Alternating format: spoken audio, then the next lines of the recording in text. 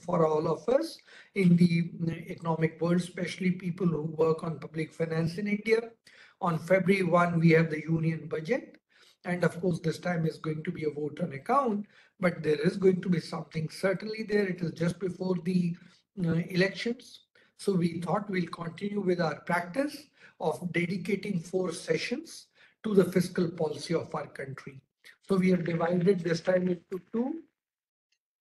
We have divided it into 2. Our first 2 sessions are dedicated to Northeast, and our next 2 sessions will be Northeast and other part of the country. So the first 2 sessions are totally dedicated to Northeast. Because it's a vote on account, what we are doing is we are dividing, and this is not airtight. Today is the budget discussion, and next will be the Finance Commission.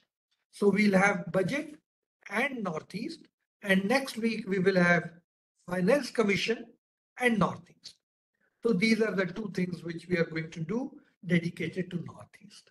To undertake this session, we have Professor Meenakshi Rajeev with us.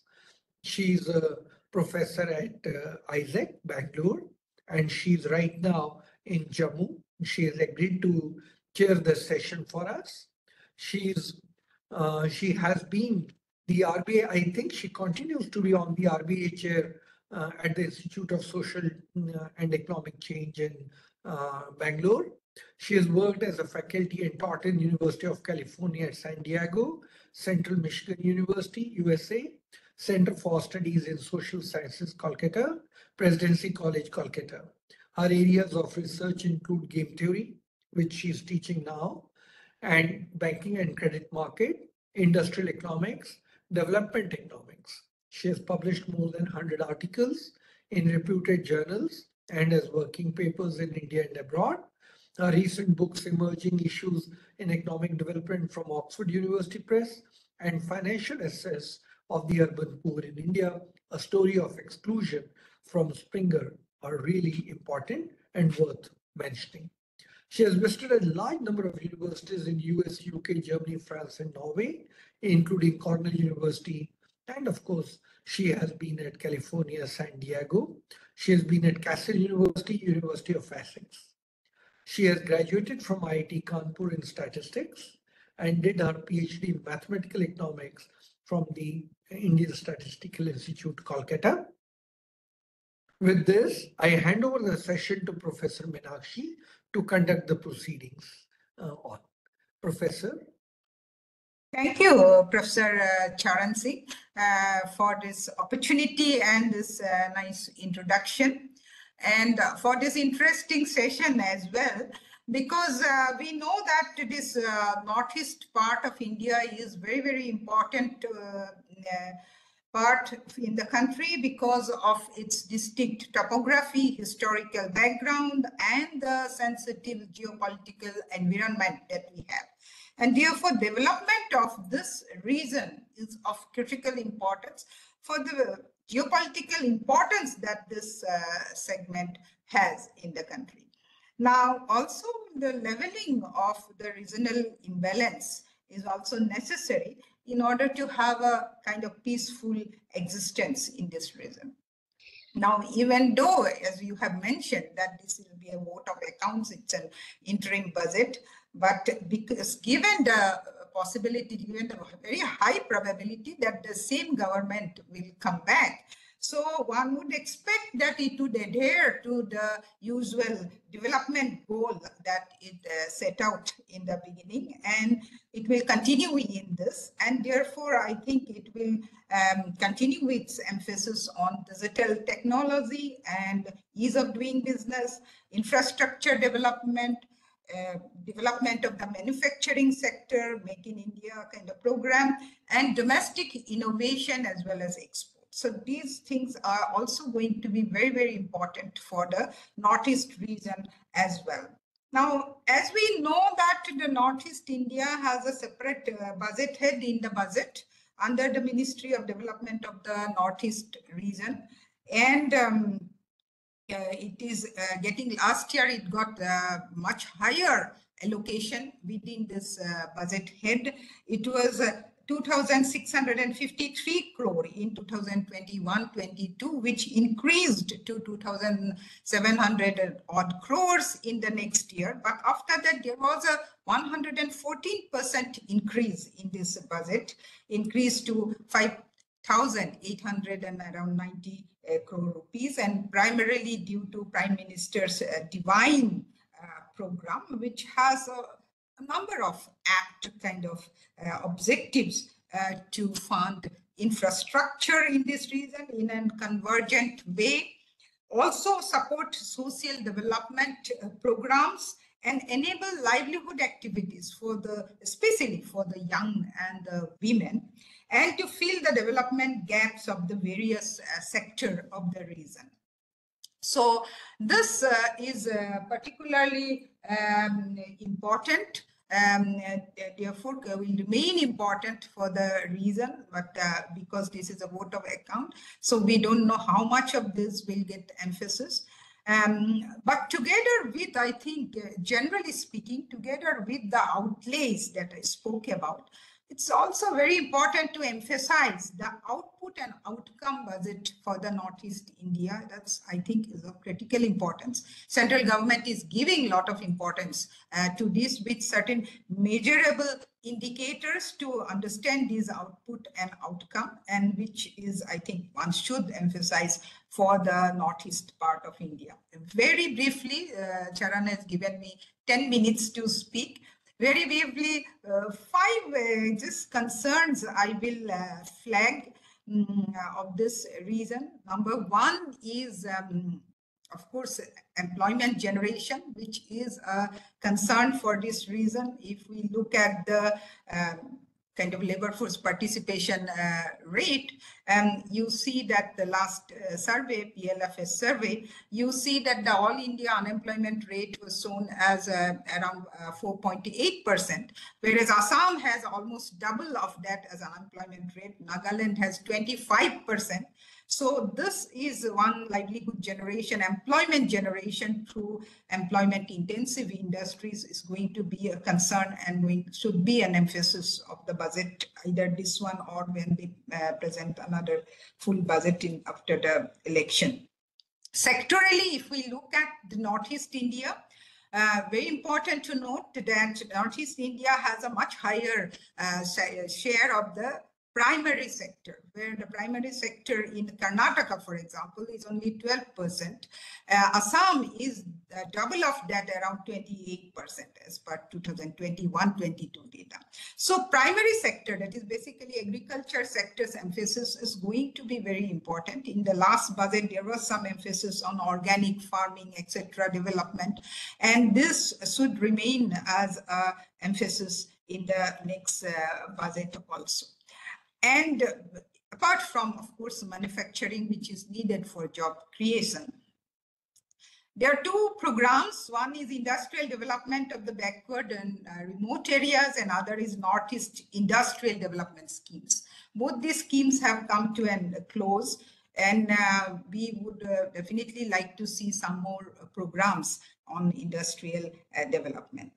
As far as the services are concerned, there are various areas. Just I highlight one, is that government healthcare delivery system, where there are some index has been built, and if we look at the northeastern state in terms of government's healthcare service delivery and administration of public health, you will see that the indices values of the northeastern states are much lower than many other states of India. For example, Maharashtra or Gujarat has index value around 65 to 70, whereas Assam is at 47.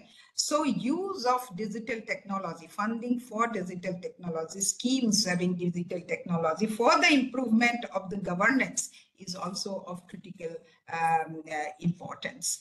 And finally, I'd also like to emphasize on the issue of gender, because if we look at the MOSPI site, from the MOSPI side, if you look at the gender inequality index, you will see that Assam, Arunachal Pradesh, even Sikkim, which is such a developed state within the Northeast and compared well with any other developed states, a very high ranking in terms of rank 29, Assam 23, Arunachal 36. So they are at the bottom of this gender development or gender inequality index. So gender component of the budget also assumes importance in for the Northeast region. So I hope that today's panel with eminent scholars from the Northeast of India will shed light on some of these critical issues, as well as many more important aspects of Northeast, which we would like to see either in the interim budget or in the full budget. So without any further delay, let me first introduce the panelists of today. And we have with us Professor M.P. Bezbaruah, an MA from Delhi School of Economics and PhD from Guwahati University. Professor Rajeev Bezbaruah is the professor and head of the Department of Economics, Guwahati University.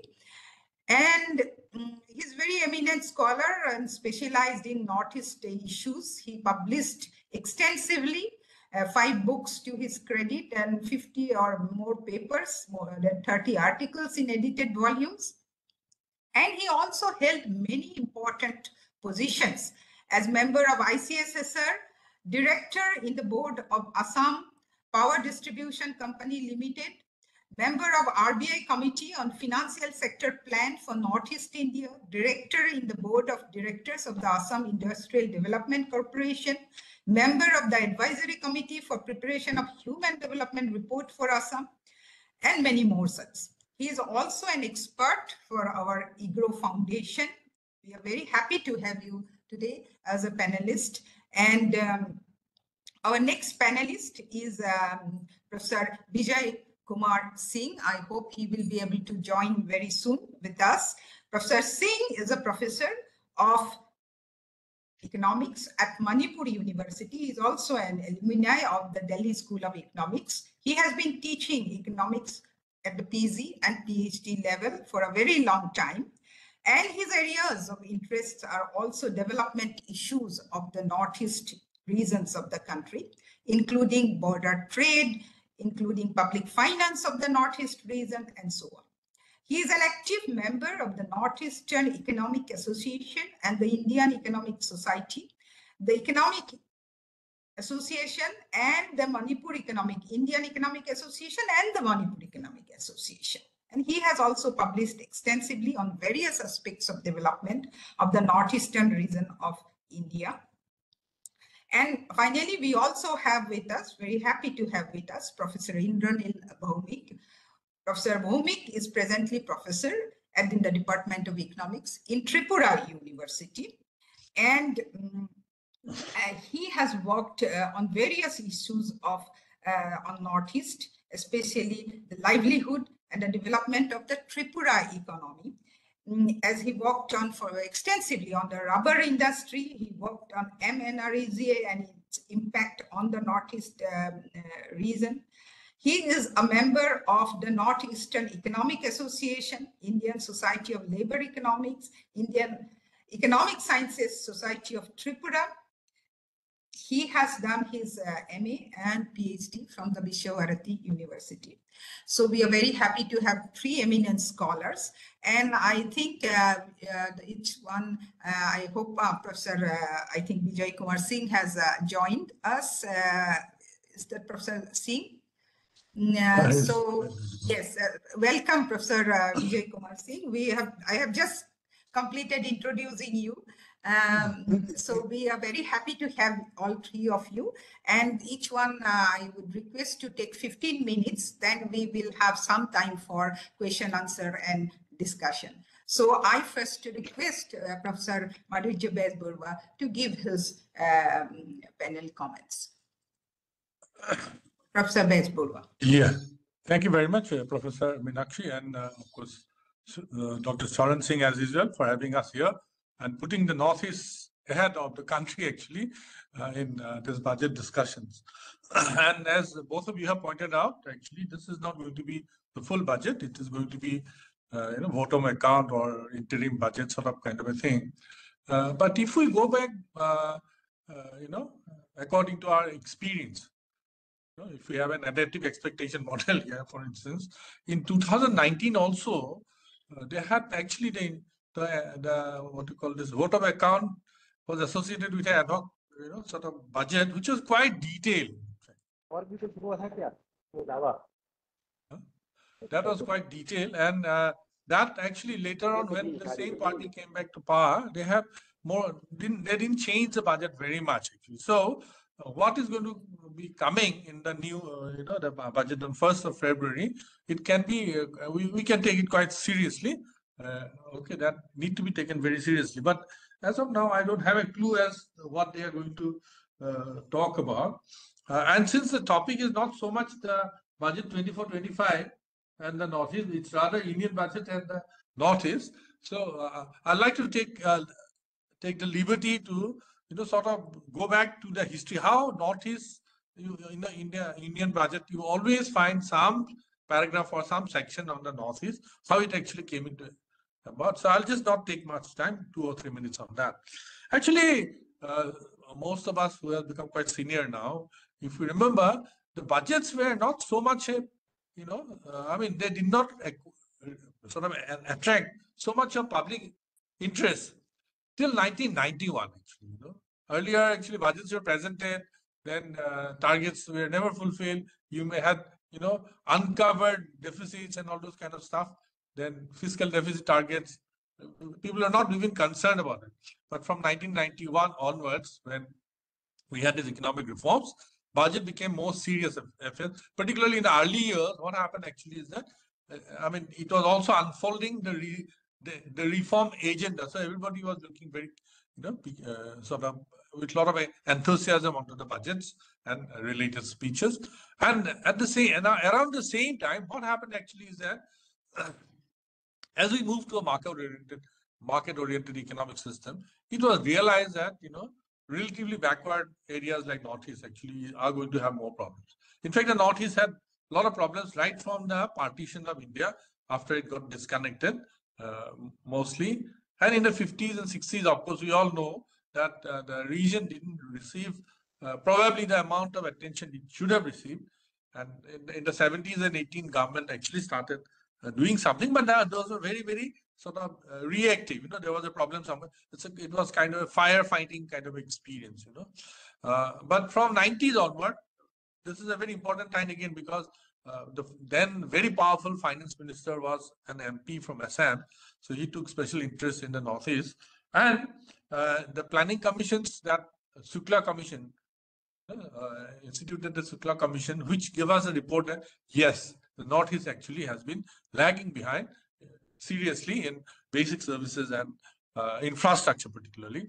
And then onward, we find that successive ministries have actually put a lot of fund by this means or that means into Northeast. So a lot of investment came in, and the result of which we can see today. For instance, I can speak for Assam and Arunachal Pradesh, perhaps for the other parts of Northeast also. The connectivity, the surface connectivity, etc., has much more change. Much more change. It's much more improved. So that is something which has happened over the years.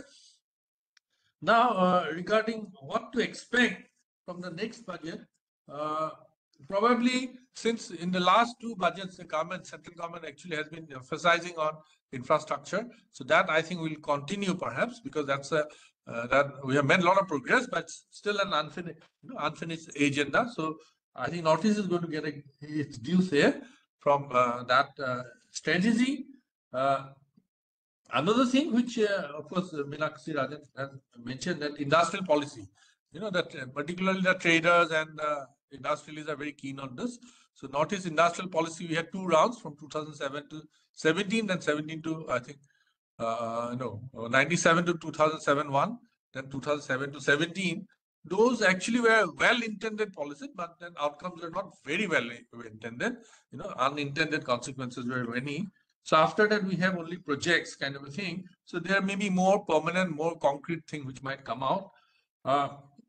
So this is something one may look with interest. I think people, particularly the traders and businessmen, will be looking at this aspect with expectantly. Now, as an Assamese, I have noticed one important thing is that, recently, only on the 29th of December, the government has signed an agreement with this ULFA. Erstwhile, they were the extremists and separatists and all. So they have now come back to the mainstream, and the government has an agreement. And actually, there were a whole financial package also was sort of announced, amounting to about 1.5 lakh crores.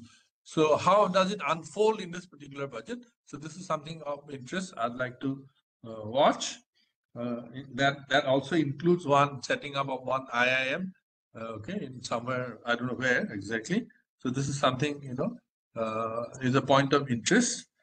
So, and so we find that from mid 1970s onward, always there is a paragraph on Northeast, and it became so regular that later on, whenever there is a discussion on budget, always the people are going to ask us, what is there in this budget for Northeast? But that was slightly, carried that too long actually. I mean, the special treatment cannot be for permanent situation. So that was given, and I think Northeast should be grateful for this. But I'd like to wind up by saying one more thing. The problem of the Northeast is not just that of difficult connectivity, which, as I said, has been repaired to a great extent. I'm not sure about Tripura. I think Tripura is also quite well connected now, but Manipur and Mizoram and Nagaland particularly are. So maybe Bijoy Singh can throw more light on that. But other parts, the connectivity has improved. But there is another problem in the Northeast, which no amount of central budget or budgeting can actually help. This is something which people of Northeast has to sort it out. The civil society, the governments, this work together. This barriers, There are barriers within the Northeast, some institutional like inner-land permits. Instead of getting those barriers getting reduced, we are having more and more of those barriers. That's one thing. We constructed things like autonomous councils and all that. So those also in a way create some kind of barriers. So there are a lot of jumbles of barriers. I think the widespread reform is required regarding that. And other one is social barrier. Ethnicity. Ethnicity is still very strong. Identity issue, which we have not been able to, come to terms with, because there are so many ethnic groups, so many linguistic groups and all that. It's high time that we find a way of peacefully living, learning to peacefully live with each other and allowing each other the space to sort of pursue their identity aspirations and all that. So this is something, unless we can resolve this problem, I think no amount of roads and bridges, and airports are going to help the Northeast to, come up with an integrated economy from which it can actually look forward to. And that is why we see a lot of migration, out-migration from Northeast. You see, in the 80s and even in the 90s, I think, Assam was a migrant workers receiving state. But now you find a lot of people have actually left it. There's net out-migration from Assam. So these are some of the issues which are not generally discussed in the budget. I think, okay, I'd like to stop at this particular point. Thank you, Professor Bezbaruah, for bringing up so many issues of Northeast, including the ethnic issues. I now request Professor Bijoykumar Singh to make his remarks. Am I? Yes, yes. It's slightly breaking, but you please go ahead, then we will know. Yeah. Thank you, EGROW Foundation, as well as the chair of this session, for giving this opportunity of expressing my thoughts on the budget, union budget, and expectations of the Northeast. The budget for this 24 to 25 being basically an interim budget, you cannot expect much from this budget. Had it been a normal budget, then we could have done a proper exercise in this regard, about our expectations and all that. But now, being actually interim budget, the government also may now many many populist measures and all, and those measures promises may not be kept also, And if promises are kept, then we would have been in a very, very different situation. Now, however, when I'm asked to express my views, expectations of a notice on this budget, any route. Well, I would like to I would like to take the opportunity of flagging which any finance minister should not ignore, if he intends to do something serious for the region. Now, right from the proper budget of 2014-15 presented by Arun Jaitley, Northeastern region has been recognized as a lagging region, and there were also some very serious concerns about the lack of development in the region. And as my predecessor has just mentioned, budgets after budgets, we had some paragraph on the Northeast, and it was our actually responsibility to actually highlight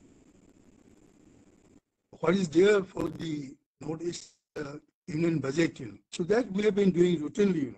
Now, right from the beginning of this regime, we see that capacity and connectivity issues have been given priority for quite some time, and that is also continuing.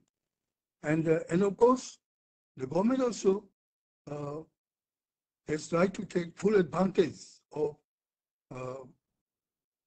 actually graduating the rupees policy into its policy in view of the changing geopolitical situations. And so routinely we see lots of announcements in this regard. Now, what I feel is that right from the beginning, there is a policy continuum, and about 9 years.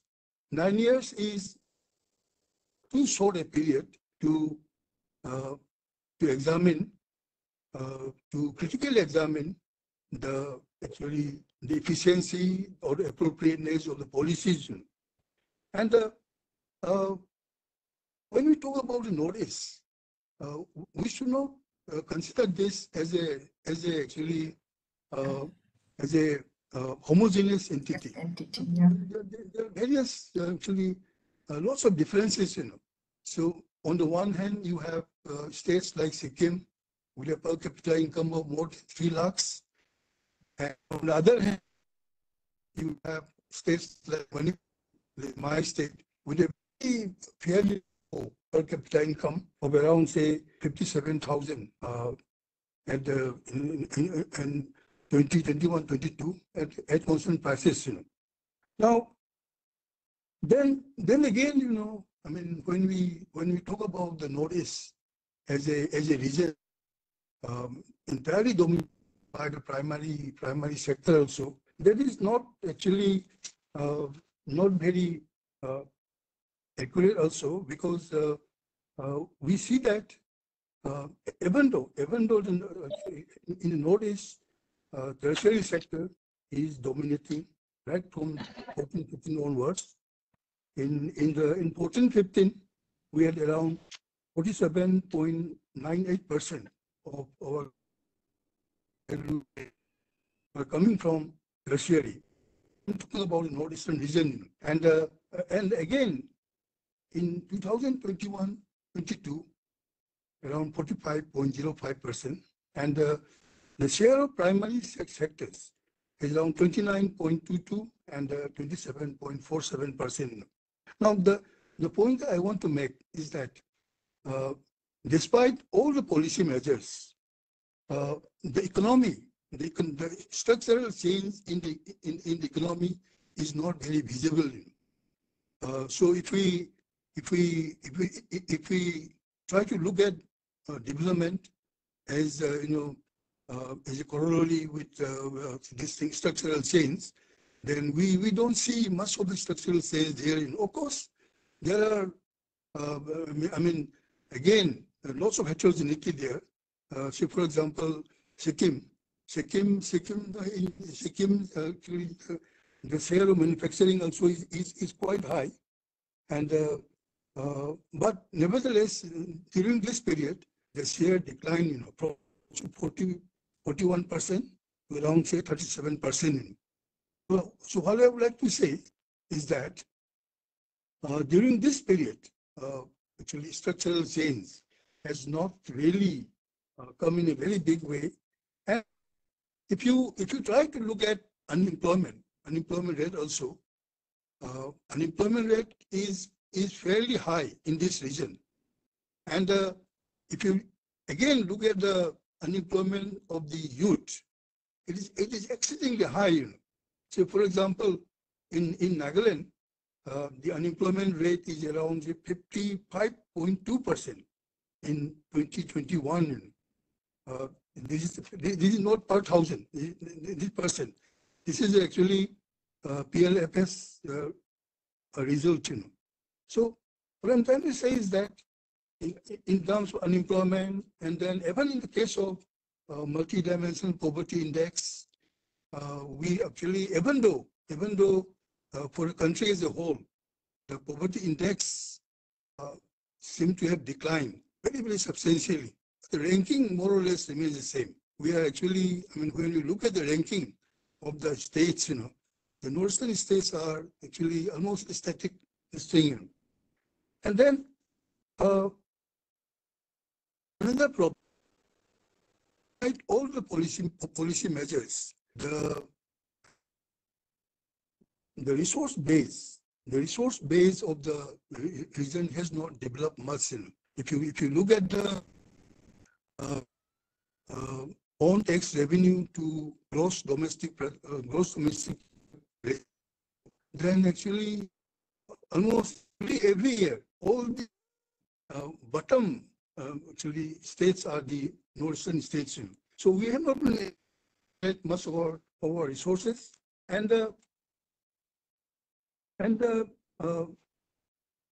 so what we expect from this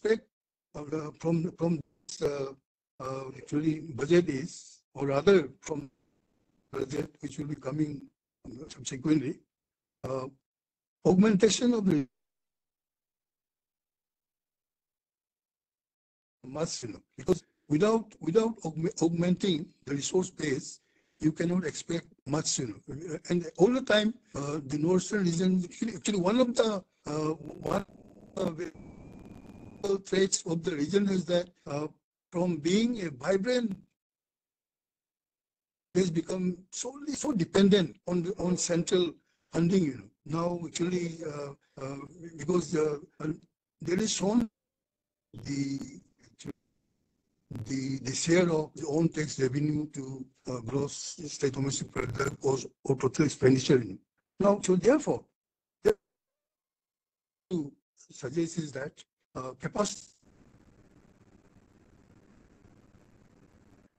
Now, actually, even though we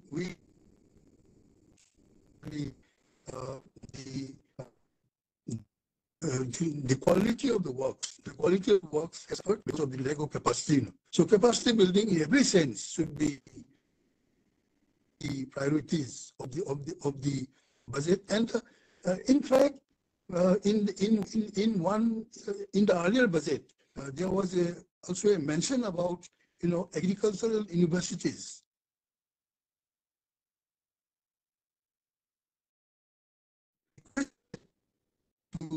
the various issues in every states, in the region can request to take care of the, at least to take care of the in the region, in all types of in the region. Then the one thing that we would like to again is the connectivity. Now, connectivity is a must, and we are talking about intra-state connectivity and also international connectivity, and that is coming up in a very big way. And the actual connectivity among our state capitals is amazing. In the last few years, we are almost in a position to reach anywhere we like. Any state capital is actually all connected. So that has come in a very big way, and actually this type of improvement has to be factored in our EGROW policy also. EGROW policy is there, and one thing that I would like to mention here is that from looking east, we graduated to EGROW, and but right now we are talking about Indo-Pacific. We are beginning to talk very seriously about Indo-Pacific, where many more players are involved. Now, I wish that the centrality of the Northeast in that scheme should not be compromised, because the Northeastern region has also come up in a very big way. People are learning, entrepreneurship is emerging, and if that is actually again cut off at this stage, that is actually marginalized again, that will be very protective also. So what I feel is that connectivity drive, that this should continue, and then the development of other resources like the hydro resources, those things should be taken up properly with due regard for the environmental issues, and I would like to wind up my presentation at this stage, that we have to do a little reimagining of the EGROW policy. We should not allow it to get lost in the maze of other regional policies, like the Indo-Pacific and all that. EGROW policy should remain as it is, and we should try to make the details clearer. And right now we don't have any official document as such for the EGROW policy.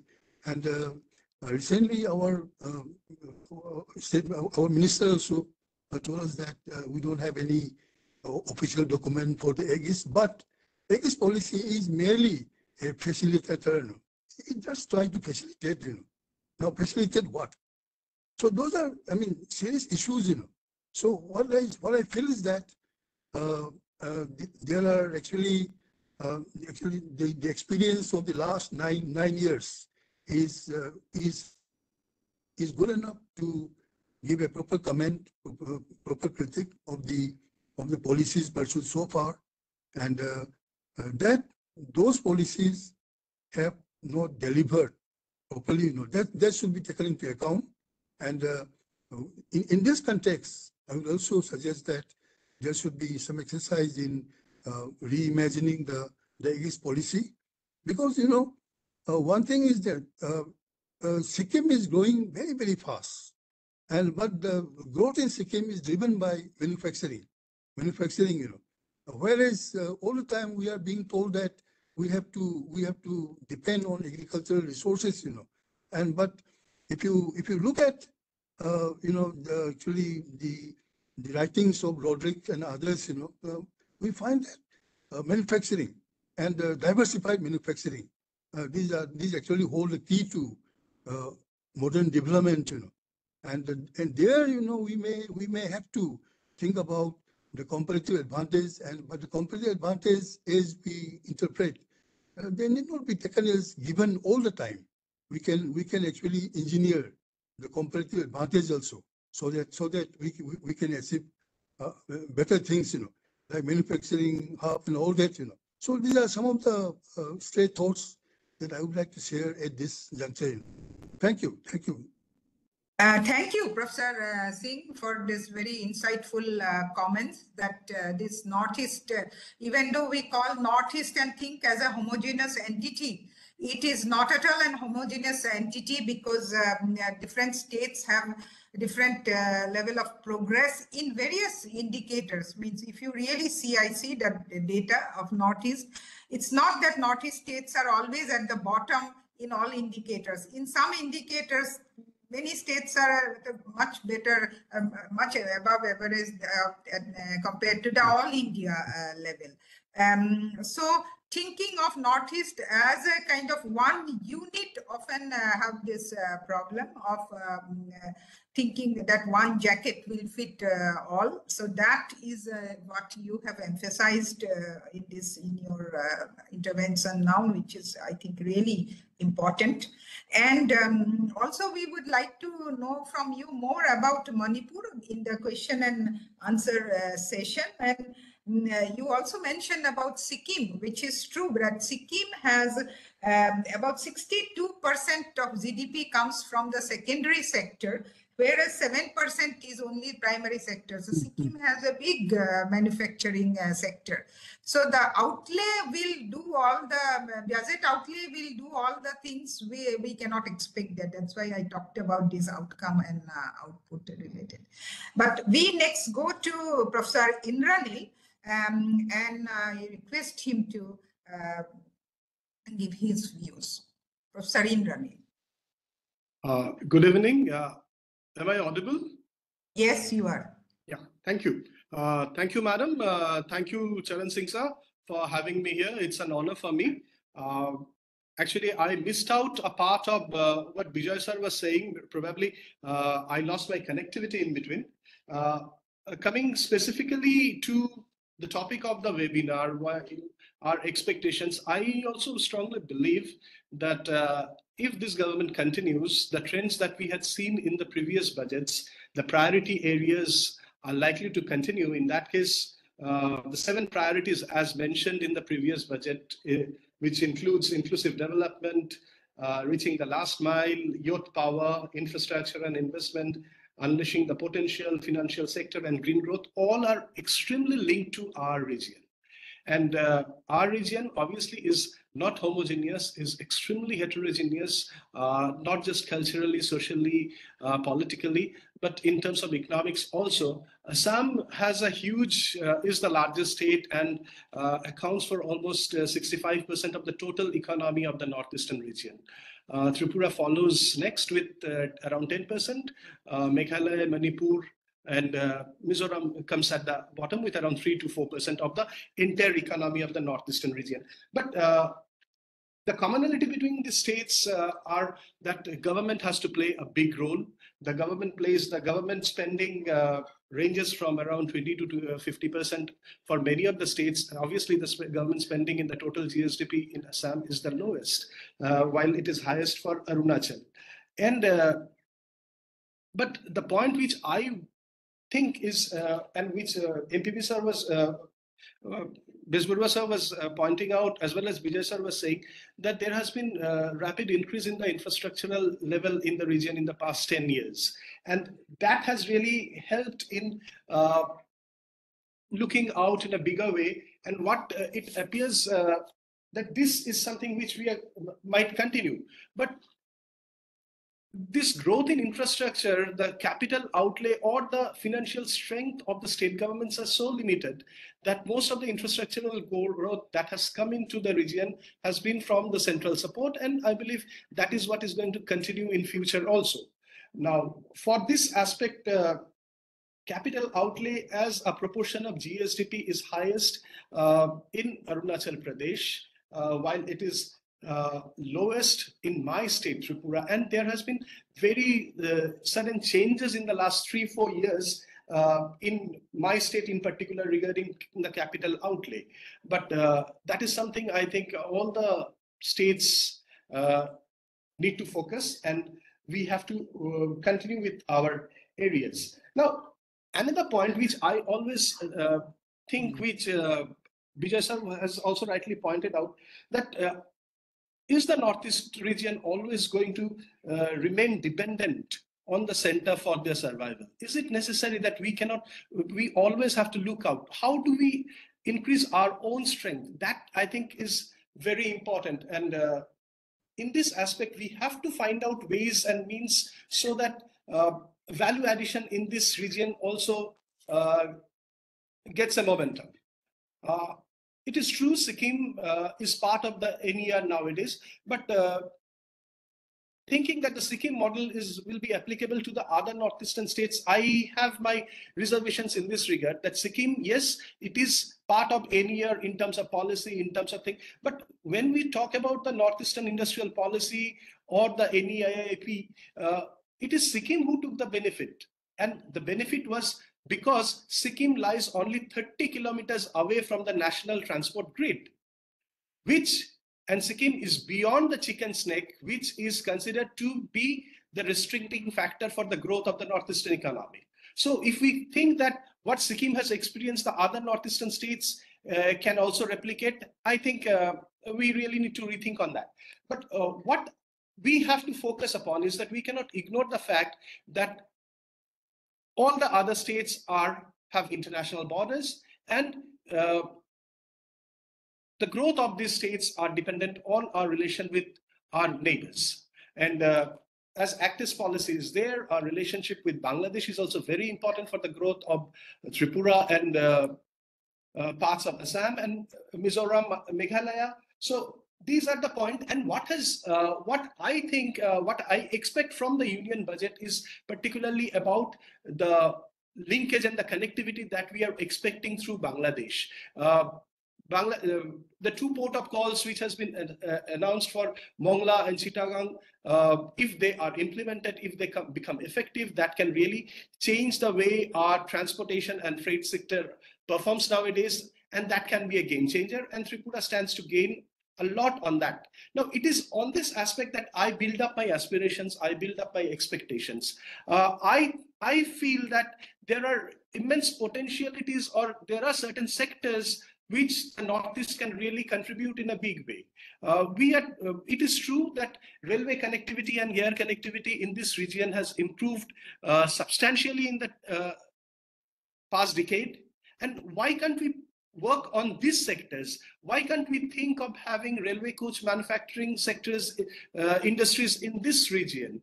And this is not only going to connect to our local states, but this can also act, because we are in the process of connecting Akhaura with Agartala, and that gives us a corridor to the mainland, as well as we can also explore the possibilities of considering exports of railway coaches, particularly Vista Domes and the new type of coach which are coming up for the Southeastern Asian countries, and as part of our Lookist initiative.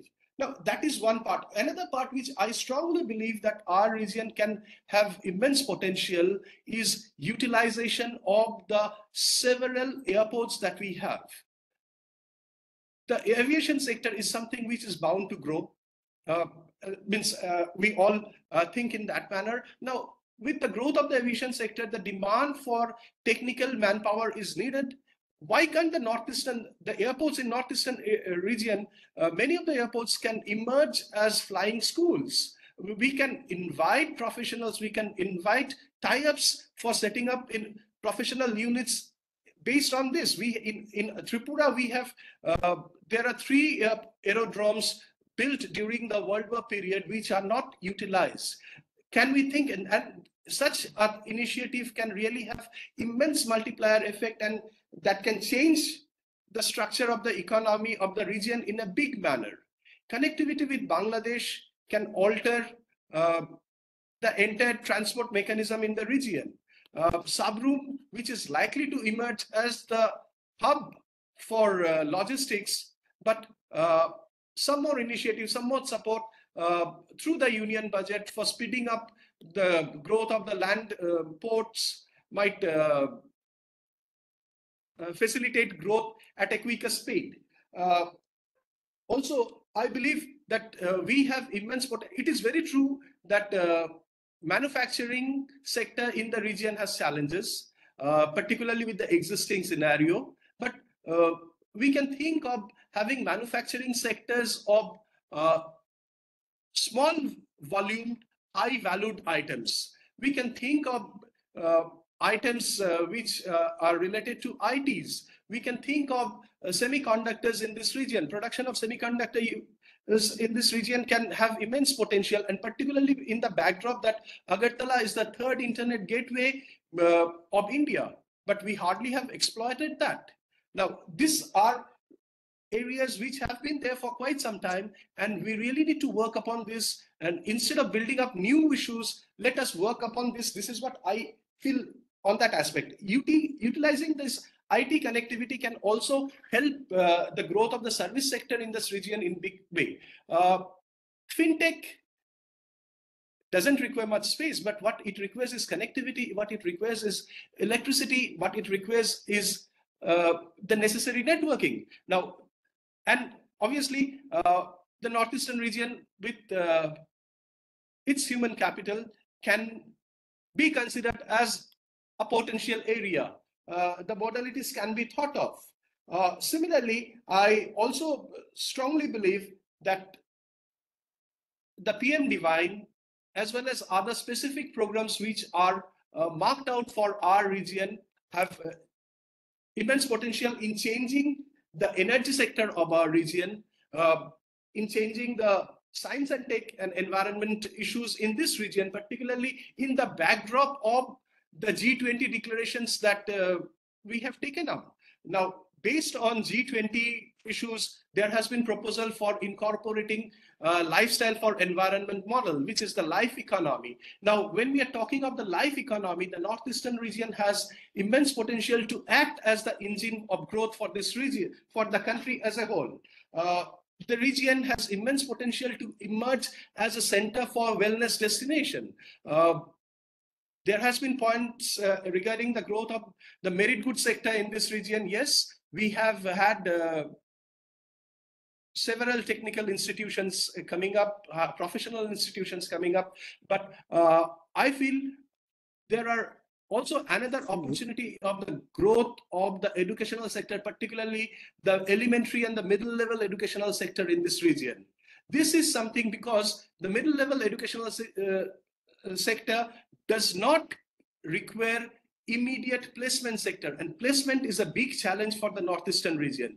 Now, building up on the elementary level or the middle level educational sector gives us a time period, gives us a gestation period to build the cause for placement. Now, based on this, I really hope that the new union budget will give us new dimensions for growth, which will propel the Northeastern region as to a greater height, so that the employment issues which Madam was rightly pointing out, which is to be addressed, can be taken care of. We see huge migration, out-migration of people from the Northeastern region because of lack of opportunities. It's not that I'm against migration, but the point is, if there are opportunities which can be created in the region, why not make an attempt on it? I would like to stop here right now. Thank you. Thank you so much for the opportunity. Thank you. Thank you, Indraneel, for making very pointed intervention in terms of certain sectors that you want in the budget to be more emphasized, such as aviation, such as energy sector. Ma'am, can I just come in for a minute? Ma'am, can I just come in for a minute? Yes, of course. Yeah, one particular aspiration or one particular declaration, if I can see in the union budget, be it the interim or the full budget whenever it comes, is there has been huge improvement in the connectivity in the transport section. The national highways has come up. But if we can see a second bridge over river Borak in near Bodorpur, this is something I would just like to specifically mention. This is something which would really be a great benefit to the vehicles moving towards Tripura and Mizoram, because all the vehicles have to cross river Barak, and that is a point. A second lane or a second bridge might really be a great immense from the point of infrastructure. A particular point that I just wanted to make. Thank you. Thank you. You also emphasize, apart from this very pointed suggestions, connecting with Bangladesh. So, friends, you all agree that we have heard from three eminent scholars from Northeast various issues that Northeast is facing, not particularly that this budget will give, but the problems that Northeast is facing, which needs some kind of addressing either in this budget or otherwise. Now, the session is, everyone has actually kept on kind of on time. So we have exactly at 5 o'clock, we have kind of completed panel speakers' views and interventions. And now we open this for question and answer session, and where we can have more discussion on these issues. And in the chat box, I see Professor S.N. Singh, who is making some comments. Professor Singh, do you like to ask some questions specifically to the speakers?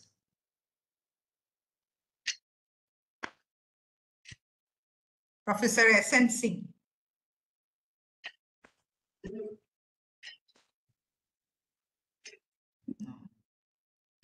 Anyone else wants to ask question? Kindly raise your hands so that, or open your mic and you can, we can see you, or allow you to ask question.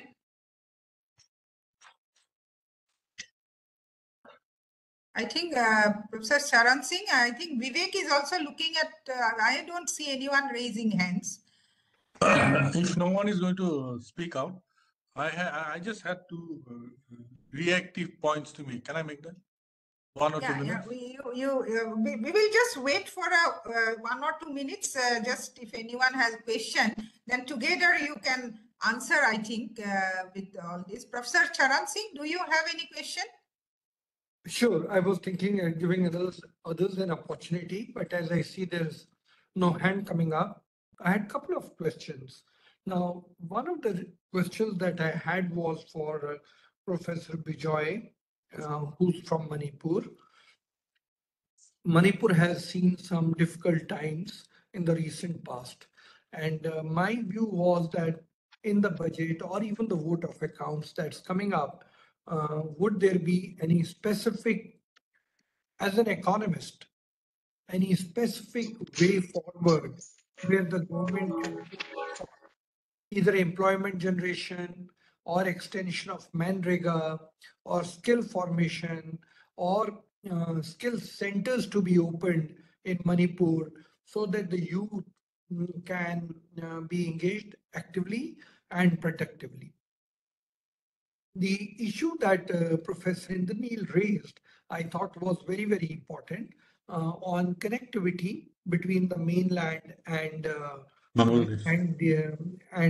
Northeast. So my question to Indraneel was, Indraneel, while I totally agree with you that we have to think in terms of making Northeast a hub of activities, what would you think would really attract foreign companies which have centered their production in China to move to Northeast?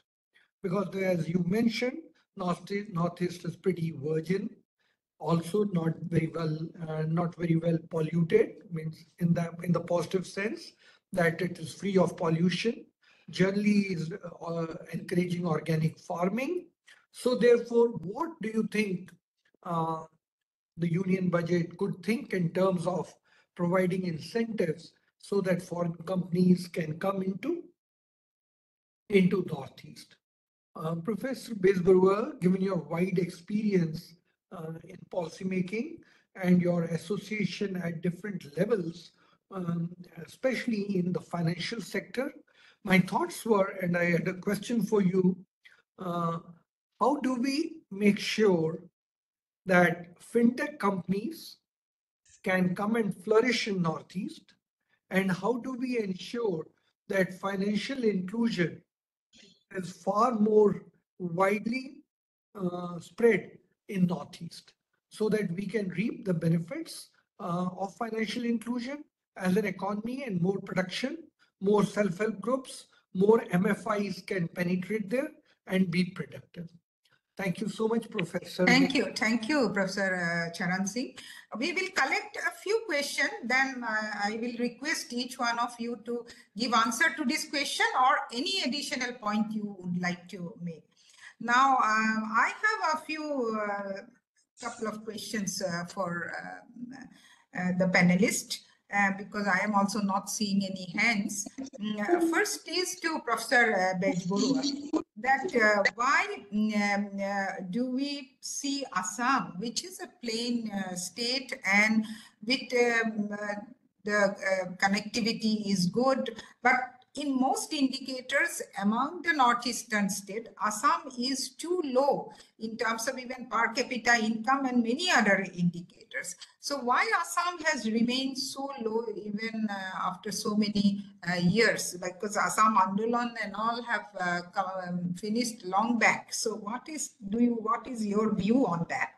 And about Manipur, because I think the inequality is one reason of unrest in any region.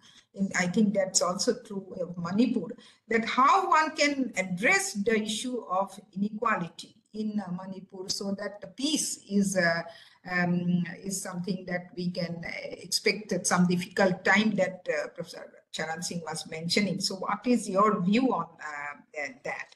And for Indraneel has suggested many industries, and I agree with him, but there's one issue of ease of doing business, and my experience in doing certain things in the Northeast region, even in Assam, which I could do so quickly in Bangalore, but the things just doesn't move. The official files, etc., getting some permission, etc., doesn't move at all. It takes 1 year, more than a year to get some permission. So ease of doing business. So business people would be facing much more difficulty. So ease of doing business is very necessary for investment to come in. So what is your view on that? Now I see one question from Sashwati Chaudhary. Do you want to come, Sashwati Chaudhary?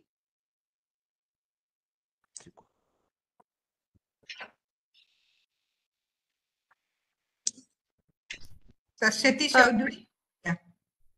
Hello. Hello. Hello. Hello. Yes, please go ahead. We can hear you. Hello. Carry on, Saswati. Yeah. Thank you, Meenakshi ma'am.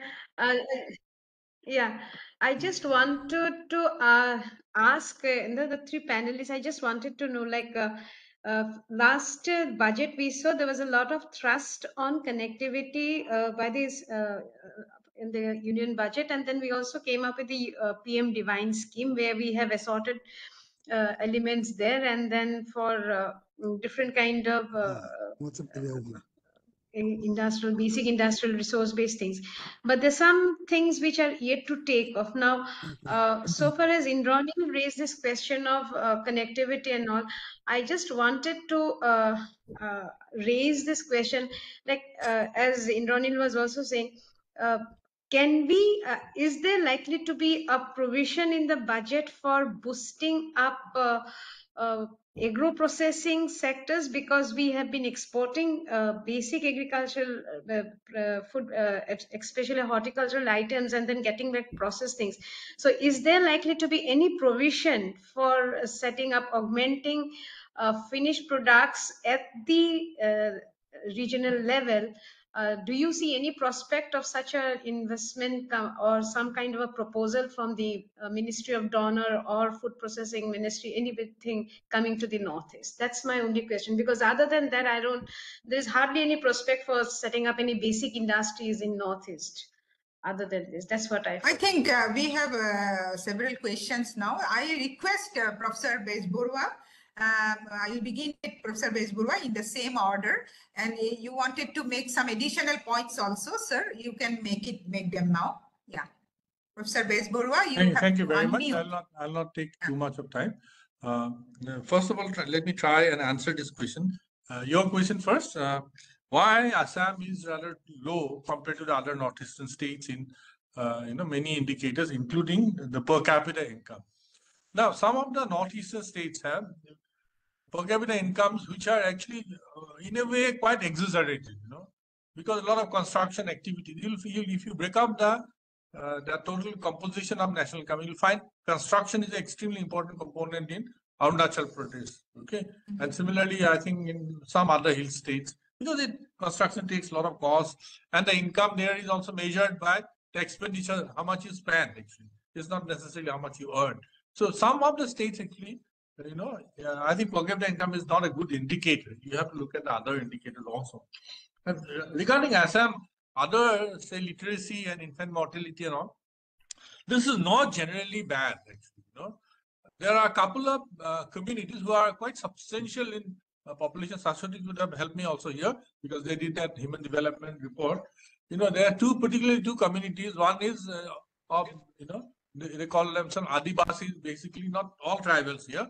They are from tea garden workers background, and others are the people from immigrant Bengali immigrant Muslim community basically. They are located in the Char areas or riverine areas. So among these two communities, you find that some of the parameters are very bad. The reason, there are historical reasons as well as they are very difficult. They are located in very difficult. If you leave out these two communities, you may find the parameters to be higher. I'm not saying, of course, you should leave out. We should try to pull these communities up so that we together actually grow. So that's my explanation. Secondly, Dr. Singh's question that what can we do about greater financial inclusion in fintech? Fintech companies will take some time to come here. But before that, financial inclusion is an old issue here. If you I'd like to say that many of the state governments, I'll come to that resource point shortly, is because there is some kind of a sort of, complacency among the states because they're receiving so much of resources from the center.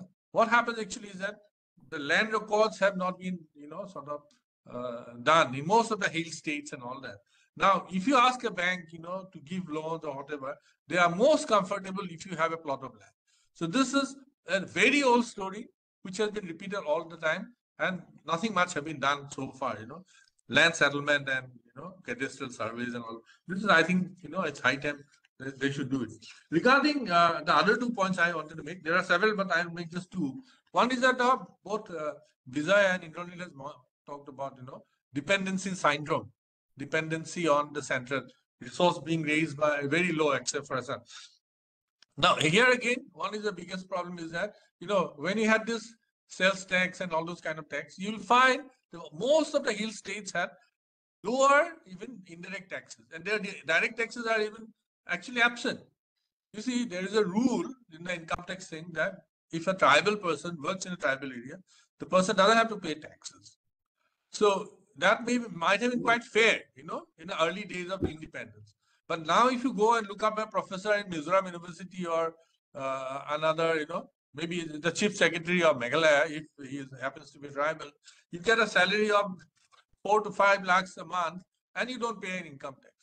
I would suggest here, I have been suggesting, it's a very unpopular thing, nobody's going to do it, of course, but for the sake of discussion, I have been suggesting that I mean, it's not that income tax should be extended to these persons, but they should have something tax in lieu of income taxes on the tribals working in the tribal area. I mean, there's a huge middle class with hefty income in the tribal origin population. So that tax can be collected by the state government itself. If some kind of arrangement can be done, in that case, their dependence on central will very, very go down. Now, that is not going to come forward because, it's basically the elites who are going to be affected, and elites actually makes the rule. Okay, so this is one thing which I wanted to say. Another thing, Indraneel made very strongly a point, which I think I also very strongly support. The Act East policy you're talking about, expanding eastward, particularly connecting the Northeast to the rest of the country and the rest of the world. I think we really need to look into Bangladesh rather than Myanmar. We have done some flirtation in Myanmar, but that didn't work out. Very unstable government, very unstable economy. My friends from Manipur will be very disappointed if they hear me. They're still hoping to find their way to, that trilateral highway to Thailand and all that. But that's not going to happen, in my opinion, because of whatever political conditions in Myanmar, and China is also there. I think it's seriously, we need to explore, access through the Bangladesh, so that chicken neck cannot be all the time, constraining the Northeast. And I think reaching out from other parts of the country to Northeast, apart from the chicken neck, that should be there. Okay, these are my points. Thank you, Professor Bezbaruah. Now I request Bijoykumar Singh, Professor Singh, some comments you want to give on the questions and that are there on Manipur. Yeah. Am I audible? Hello? Yeah. Yes. Yeah. Yes. Yeah. Okay. Please go ahead. Actually, for the last few months, Manipur has been passing through a very, very disturbing phase. And because of the ethnic conflict, lots of people have been displaced from their homes. And in fact, it will be a very, very nice gesture from the central government if some provisions are made in the interim budget. Actually, for the resettlement of these displaced persons, around more than 60,000 people have been displaced, and we don't see any sign of peace coming back in the near future. So it is going to continue for quite some time. So, for the Kashmiri Pandits, some provisions may be made in the union budget also to make for the resettlement of these displaced persons. That will be a very, very strong message to the public that we really do care for everyone. Otherwise, this is, as I told you, this is going to drag on for quite some time, and if we don't take care of the aggrieved people or displaced people, they will become more serious. And regarding the second query about the equality issue, now this actually growing inequality is actually, it has become a way of life, and whether we look at in a small state like Manipur, or whether we look at the international level, inequality has kept on growing, and this again, can be actually considered as a way of life. Now, as far as Manipur is concerned, we are trying to make some headway towards dealing these issues through our SDG goals and policies, But COVID came, and that actually undid most of the achievements in this regard. And we are thinking that once this is over, we will again get back to the normal work, and we will try to actually make up for the opportunities, all the time lost, But now we have another crisis, And so, I mean, that is not going to happen for quite some time. But growing inequality is a very, very big issue, And I don't see actually anything to suggest that it is going to come down or is going to become less, So we have to actually, I mean, get along with this and see what can be done in this regard. So that's all I'm. Okay. I request Professor Indraneel also to quickly answer your question so that we can very quickly go one more second round and wind up. Professor Indraneel. Thank you, ma'am.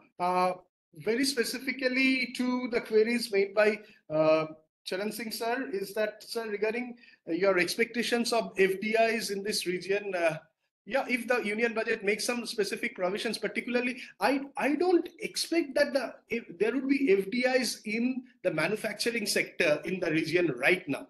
But there are opportunities of FDI in the service sector, particularly relating to the hospitality and wellness industry. If there are special provisions in the budget, particular for exploiting or utilizing the pristineness of this region, I think that can be considered. That is one point which comes to my mind right now. Regarding, ma'am, your question on the ease of doing business, it is very true. The ease of doing business in this region is not so easy. As a result, the transaction costs are much higher in this region. And even the very recently published Leads Index, the logistics is across different states. The logistics aspect is also not very strong. The states of the region do not rank in the top tier. But regarding ease of doing business, I think it is high time that we, the people from the Northeast, also take this initiative and realize that we have a role to play. It is very important that it is our future generation who are going to miss out. If the ease of doing business in this region does not improve, it is my future generation who is going to suffer. So why not the civil society come in a big role, play a big role in ensuring that the state governments also play active part in improving the ease of doing business in this region. There have been certain initiatives by several state governments, and there have been investor meets in many of the states. Assam has taken the lead. There has been things in Tripura, but the overall environment and the positive vibe, I think we really need to work a lot on improving the vibe that, yes, we are changing and we are changing for the better, needs to spread out with greater earnest. That's what I feel to your context. And it is very true what Shashwati madam has pointed out about the agro-processing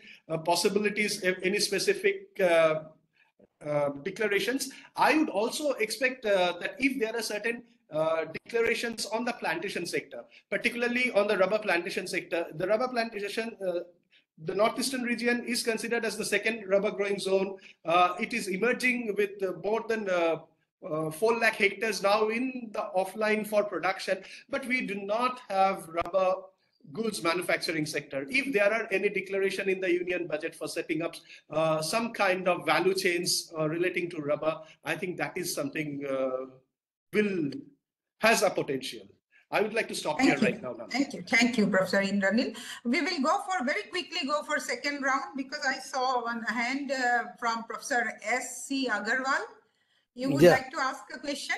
Yeah, Sorry, madam. you have to wait for some time. Yeah. No, madam, I would like to ask a question that currently there is a huge existing infrastructure lying idle, which can be used to generate electricity in every house.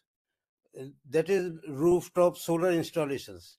Is it being used by Northeast people to generate their own electricity in their own houses? This is my question. Okay. Any other question from anyone else? Yes, Or, Krishna is there and Sugam Agarwal is there. okay. Yeah. Mr. Krishna and Sugam Agarwal, please ask your question one after another. Yeah, should I ask? Yes, please. Yeah. So I want to ask what is the stance of the government if we see from the last 5-year budget, particularly to the Northeast? So which sector they are focusing? Mainly they are focusing on the manufacturing or the service sector. First thing is that.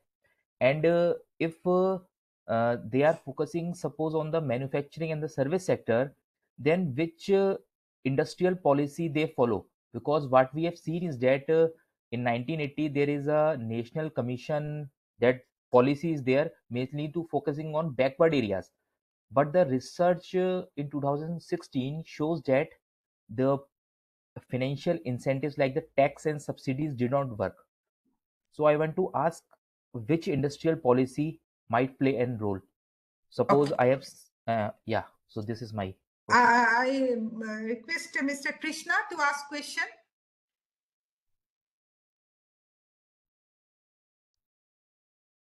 No, see anyone. And there are some chat box have one Dave. Some Dave is asking question. Mr. Dave. Any comments on the international migration from Bangladesh and Burma? What about environmental degradation in the Northeast and budget allocation for the same?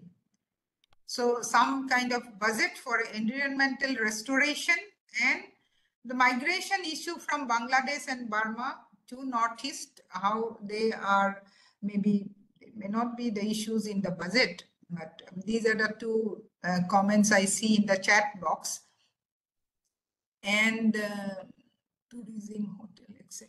Anyone else? Professor Charan Singh is raising hand. I cannot see in my screen. I can only see Krishna, and I don't know why you have invited Krishna and she has not asked a question. Krishna? Because Krishna has still raised her hand. Okay. I think we can wind up with the second, this second round. So I would request the panelists, whoever wish to answer some few questions that are asked in the second round about the solar electricity generation and the question that you asked now. So Professor Madhurya Bezbaruah, you want to ask answer? So I'd not like to monopolize all the three questions. I'll just try to answer the first and the third. Second also I had an answer, but then I think let someone else answer. Rooftop, actually, it has become quite popular in many government buildings and all that. Solar panels have been are there, and electricity, if you have, it is used in the house, and the surplus is, sort of linked to the grid. That is it, but not in the household. One of the problems in the households is that, the house structures are largely different here. It's not like the, sort of flat concrete roof kind of structure. We have this Assam type tin roof houses and all that. That's one thing. And second thing is that Northeast actually remains cloudy for a large part of the year, and therefore, yes. that actually, so it has a limitation. But the government buildings, large buildings, they are employing this. So that's the first thing. And last one is that environmental. Somebody was asking about environmental restoration. Yeah, that will be really required. Particularly at one point of time, we thought the Arunachal Pradesh can generate so much of electricity that the whole half of the country can be lighted from that. But once we tried exploring that possibility, we have found that the downstream, all the problems are there. And same thing is happening from the hydel power stations from Bhutan. So we have devastation, in the downhill because of this, what you call this hydel projects. I think very, very importantly, urgently, something needs to be done to restore these environmental disasters. So other one also the infrastructure tax and all that. So anyway, I should not try to monopolize everything. So I'm leaving that to someone else. If no one is taking, I'll. Yeah. Anyone, Professor Indraneel or Professor Singh? you want to address any other question? Yeah, actually, Sector-wise. I would just like to make some comments on the migration issue. Actually, every section of society with at one time we were mainly concerned with the migration from Bangladesh. These Bangladeshi migrants passing through various states and then ending up in Manipur and other remote areas. Recently,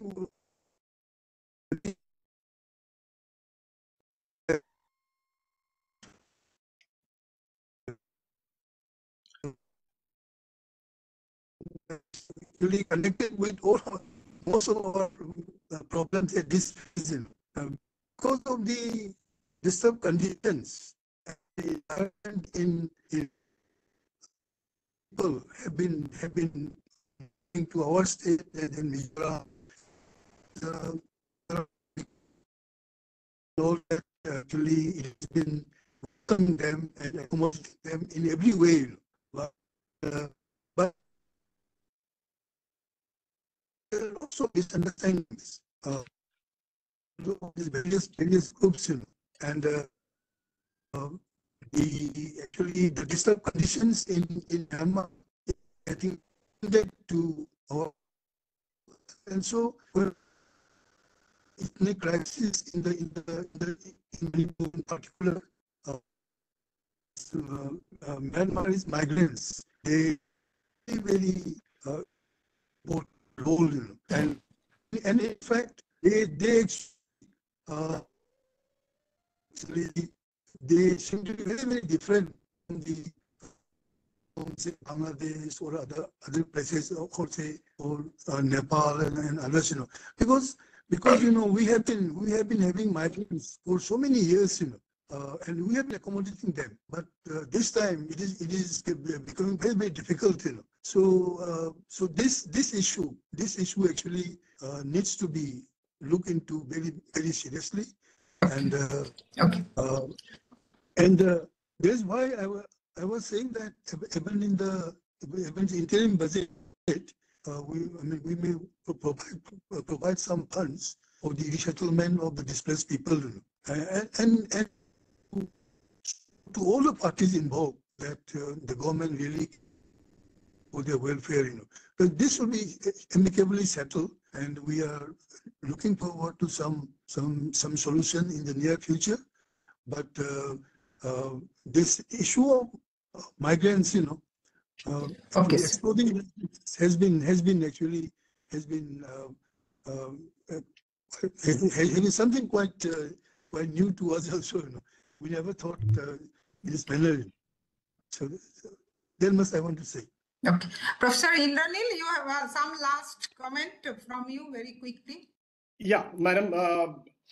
Regarding the issue of industrial policy, which there was a query, I think it is high time that we really have a new kind of policy, a kind of renovation into the existing Northeastern industrial policy for the Northeast. It is quite some time and it needs reworking. That's my statement on that. And a wishful thinking on the budget right now, with which I would like to conclude, is that Agartala is unique in a sense that it is the only state capital with an international border. I would be very happy if the union budgets have some special scheme for highlighting this point. Like we have centers in Wagah, we can also have similar kind of activities in the Agartala integrated checkpost, which can itself be of great attraction to the tourism sector and the hospitality sector at large. That's my wishful thinking right now. Thank you so much. Thank you so much. That's a really a good idea of like Wagah border in Northeast, also something similar. Okay, so I think, friends, we had a very lively session, and I thank EGROW Foundation for this, bringing so many scholars and so many people interested in Northeast. I have not seen so much discussion on Northeast otherwise, but for Professor Charan Singh, who gave this emphasis and having this kind of all India level, national level discussion on Northeast. I'm really thankful to you. Your seminars are so successful, as we all know, and your this Northeast seminars you have been holding over the years, several such seminars, which are really very useful for such reasons, such as Northeast. You should also think of holding some such seminar now for the Jammu and Kashmir region, because I am here now. So, but we had a very insightful discussion with very eminent panelists giving their thoughts and their inside knowledge, because they all live in Northeast and work in Northeast. So I thank all the participants as well as the panelists, and over to EGROW Professor Charan Singh. So thank you very much, Professor Meenakshi, for chairing this session, because you're from Northeast. Your views and your knowledge and expertise on Northeast helped us in such a beautiful discussion today. So thank you for that. I must share this Indraneel's idea. It's simply beautiful. Indraneel, I was in Ayodhya last week for the Indian Economic Association meeting in Lucknow, and I went to Ayodhya and I saw the Aarti there, the riverside Aarti, and full of people, crowd, and so fascinating. So it's not only that the Aarti is done in Hardwar, it's even done in Ayodhya. Now it's such an attractive tourist, such an attractive thing for tourists. So I totally agree with you.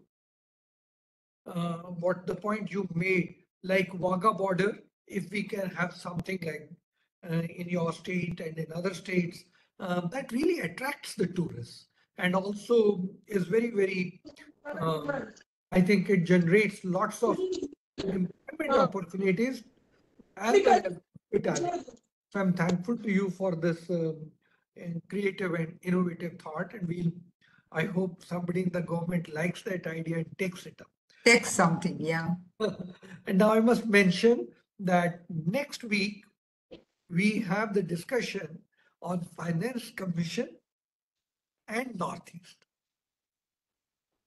So I think again that's going to be a fascinating discussion. Same time, 4 to 5:30. I'm going to request each one of you who participated today to please come. There's another very good panel which we will have next week. So you will enjoy the discussion up there. Given the expertise that Professor Meenakshi has, I'm going to explore with her offline if she will chair that session also. So there's continuity between the budget and the Finance Commission discussion. So we'll do that and you will get the flyer in a day or two. With that, let me. There is some request that we should open the camera so that one can take a photo. In the chat box, it is coming again and again. If the participants wants to open on their camera, they may do so. Whoever wants to take some photo can do so. And you know, the point that Krishnan was asking and could not ask. Could not ask because his audio is not working. Yeah. And the question I thought was a good question. And we'll probably take it up in next week, or if as a chair. About the value chain of manufacturing. You were high end of the value chain of manufacturing. Yeah. Value chain is very important today. Yeah. So that is one good question. So we could even. And R&D and innovation. R&D, innovation, as well as value chain development, effective and efficient value chain development have become very important for any manufacturing process today, including services also. So right. You have made a very important observation there, Chris. Right. So then let me invite you for the next week, next Friday, same time, 4 to 5:30, Finance Commission and the Northeast. With that, once again, thank to each one of the panelists, Professor Bezbaruah, Professor Indraneel, Professor Bijoy. Despite the technical challenge Professor Bijoy had, he connected us through the phone, then he connected us through, I think, the laptop, back to phone. So I think he has had multiple challenges. So thanks to all of you for enriching this discussion. Thank you.